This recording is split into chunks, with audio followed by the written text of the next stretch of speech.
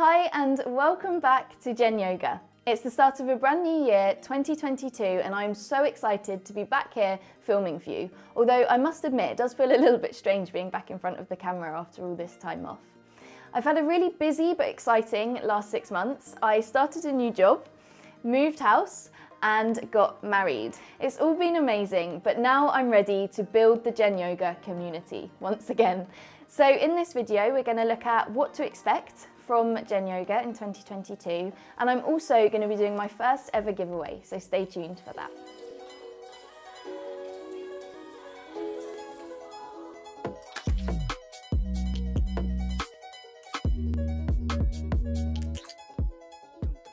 So, where did I go?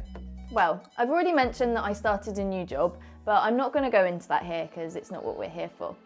I also bought my first house, and how about I give you a quick tour?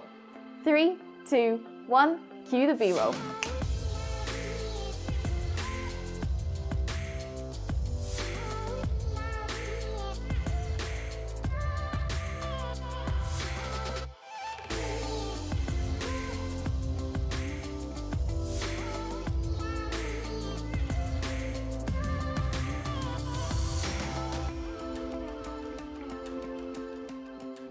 So, what did you think? Let me know in the comment section. We're still not quite finished, but it's definitely livable now, so we're just going to work on it a little bit more slowly.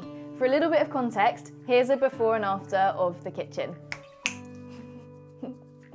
And so, last but not least, the most important part of 2021, which was definitely the most exciting, was getting married to my lovely husband, Emil, who is also the cameraman and the creative director for all things to do with JenYoga. It was an absolutely amazing time, and we got married in our favourite spot in the Lake District. I'm going to show you some photos now so that you can get a little bit of a gist of what our day was like. Here's one of me with my siblings and new siblings.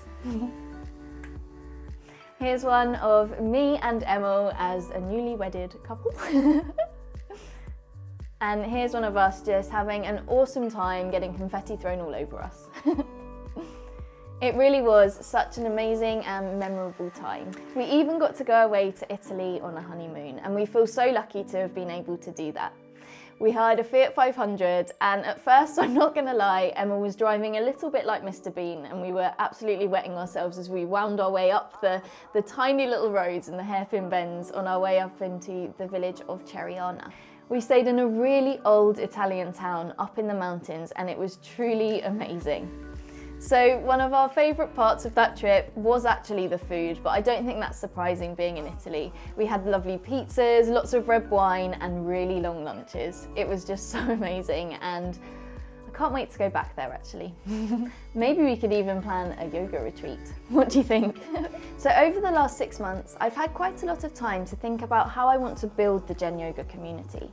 And a really big part of that for me is to get a bit of a bigger focus on health and well-being. So although I still want to share my love for yoga, yoga series and yoga videos, I'd also love to share with you a little bit more about tips that I have and things that I do to try and keep myself feeling my happiest and healthiest in my day-to-day life.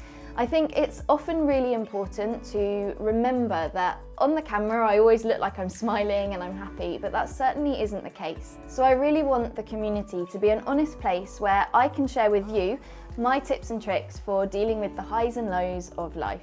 And I'd love to hear how you help to keep yourself feeling your best too. A massive part of being healthy is to find balance in your body, whether that's mentally, physically, or emotionally. And that's what I think I'd really love to grow and share on the JenYoga channel. Something we've struggled with is finding the perfect spot to film the new JenYoga yoga videos. Here's a sneak peek of what we're thinking.